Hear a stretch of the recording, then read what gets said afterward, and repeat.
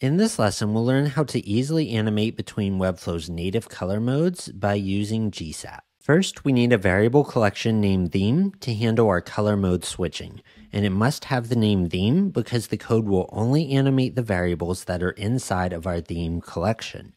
Inside this collection, we can create however many modes we'd like, and optionally, we can create a separate brand collection to switch between different brand colors, but these brand variables will not be animated directly.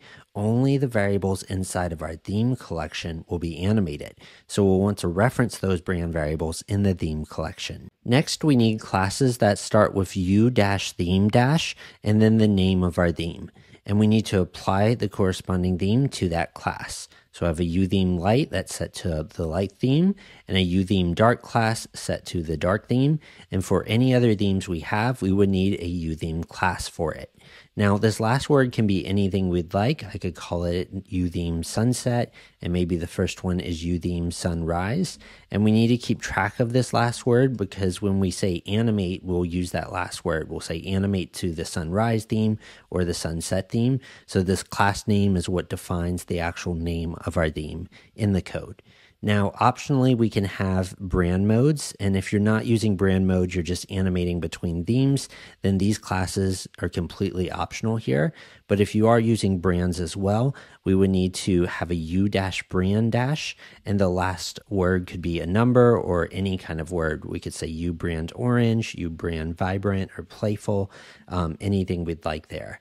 And when we combine those together, like if we have a uTheme dark, and then we also have a uBrand 3, it can change the brand color and the theme of an element. For our code, we just need to include this color theme collector JS. It'll gather up all our color themes for us to animate between. Any of our animations need to be included inside this color themes ready event. This color themes ready will only run after the DOM content is loaded, so there's no need to include this inside a DOM content loaded. We can animate any element to any theme. So let's say we want to animate maybe the entire body, and then these values here are based on the u-theme- classes we created and u-brand-. So whatever was the last word we used for these classes is what we would plug in here. I had u-theme- dark and light, and then u-brand- 1, 2, and 3. So I'll animate to dark mode in the third brand, and that animates everything fine there. If I don't include the brand, it'll just grab the first brand class we created.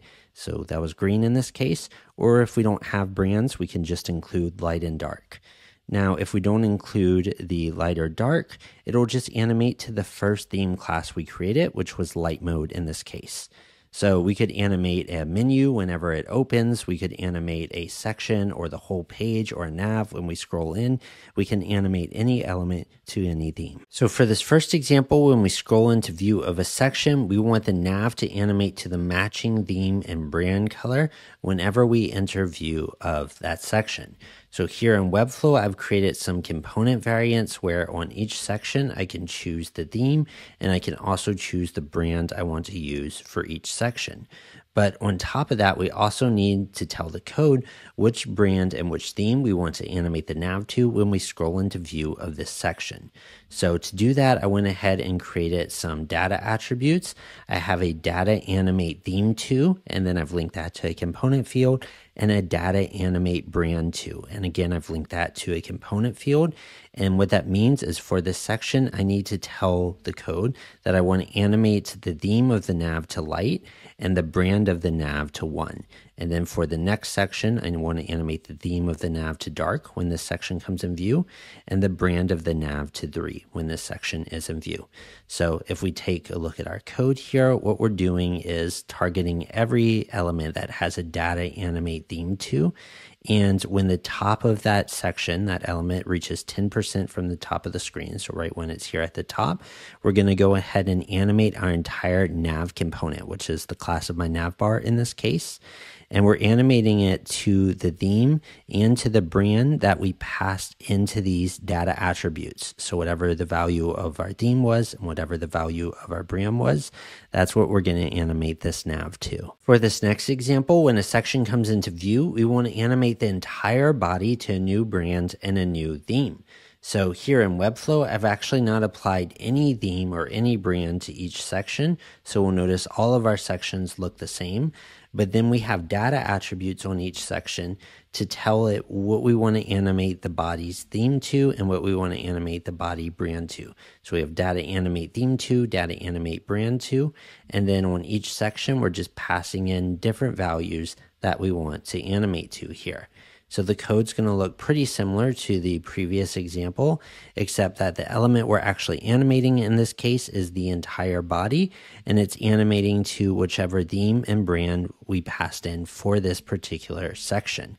And our trigger is actually going to be when the top of this section reaches the center of the screen this time, so right when it's halfway in view. For this third example, the nav's going to start with a transparent background color. When we scroll down just a little bit, the background will become solid, and the entire nav will animate to light mode. And when we scroll back up, it goes back to dark with a transparent background.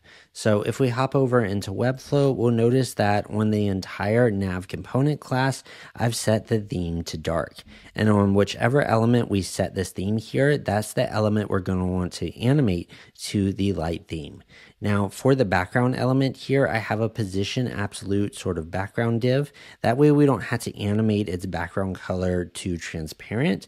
The background can just stay set to the theme background variable, since that color will animate between light and dark. And then instead we can just animate the opacity of this entire position absolute div. That way we're just kind of revealing it like so. Now, if we hop over into our code, we'll notice that when we scroll down 100 pixels from the top of the body, we'll go ahead and animate the entire nav component where we set our dark theme over to the light theme. And then we'll animate that position absolute sort of background div from an opacity of 0 back to the full opacity that we have set in Webflow. So on page load, it'll be opacity 0, and it will animate back to full opacity when we scroll down. So that's how to use the theme collector. Here's how it works behind the scenes. We need to get all the variable names and values inside the theme collection. Sadly, there's no easy way to get that. We can list all the styles on the root HTML element, but this doesn't show us the variable names. It just shows the regular CSS properties and values on that root element. If we know the exact name of our variable, we can look up its value on the root element, but this would require us to list out all the variable names inside our theme collection within our JavaScript, and it wouldn't automatically update if we add a new variable to that theme collection later. If we want to automatically retrieve those theme variables, we'll have to search inside Webflow's CSS style sheet. The style sheet is hosted externally, so we have to use JavaScript fetch to get this, and then we can search for all the theme variables on the root element in the style sheet. Now it takes several milliseconds to fetch this on a good connection, which is why we have that event to only run our animation after the themes are retrieved. But we don't want to have to keep waiting every time we switch pages to research the style sheet. So we're saving those theme variables inside local storage, and we'll only search the style sheet again if the publish date of our site changes. The code retrieves all of the theme variables and their values from that style sheet, but the values are set to other variables and we can't animate between these. We need the actual hex codes. So once we have all of the theme variable names, we can get each of their values one by one on that root HTML element. But the values can be different depending on the theme that's set on it. And for some of these variables, it can also change depending on the brand that's set. So from that style sheet, we retrieve every class that starts with u-theme- and every class that starts with u-brand-. And then the code tests each of the possible combinations together. So what does a class like uThemeDark look like with uBrand2? It'll temporarily add those two classes to the root element, and then it'll check each theme variable name to get their value with those two combinations, and then it'll remove it before we can even see it. And that way we can animate to any theme and any brand in every possible combination. So that's how to use the color collector and how it works. I can't wait to see how you animate color in Webflow.